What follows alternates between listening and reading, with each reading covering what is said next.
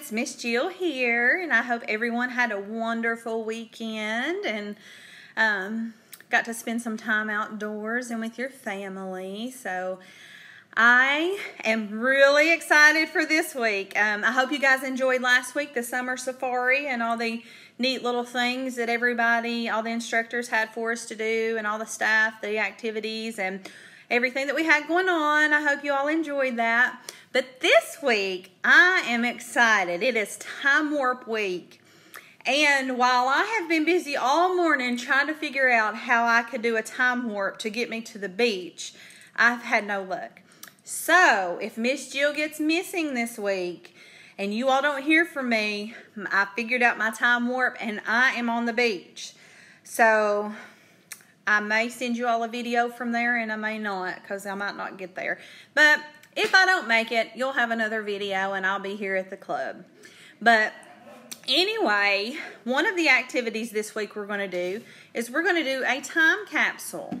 And I don't know if you guys know what that is, but a time capsule, and we're going to send these home. This is very small. We just ordered these for you all to have. I thought it'd be a fun activity. But you can make a time capsule any way that you would like. You could use you have to get a durable box or anything like that. Anything that you can store some items in, whatever you want for your time capsule.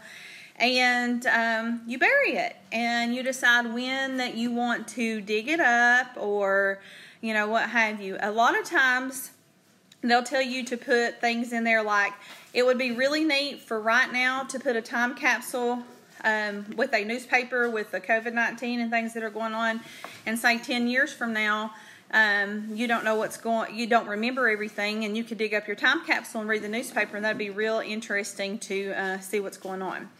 But what I did for my little time capsule, and like I said, this is just, you can write a little letter, put something in it if you want. I'm expecting a grandson in August, so I wrote him a little letter, and when he is able to read, when he's very, very young, I am going to let him dig it up and read the letter that I wrote him. So, when you all get these, you could write a letter. You could put some things in it if you had something that you wanted to stick in it and bury it. But you could also think of things that you could do with your family, like you could get a plastic box and do your handprints, or you could do a family picture, or anything like that. Like I said, I think the newspaper would be a wonderful thing to do with everything going on in the world right now, and many years down the road you can dig it up and read about it, or things like that. They say menus from your favorite restaurant, popular CDs, which there's not really a whole lot of CDs now. We have the iTunes and things like that. But if you still listen to CDs or anything like that, you could put something in there. Just things like that in years from now you're going to look back on and it might be interesting. So for the first activity this week that Miss Jill will send home will be your little bottle with the time capsule. Like I said, you could write a note. You can do whatever if there's something you want to put in there, and take it out in your yard and bury it. And just remember where you bury it, because when you decide that if you want to dig it up years from now, you'll need to know where it's at.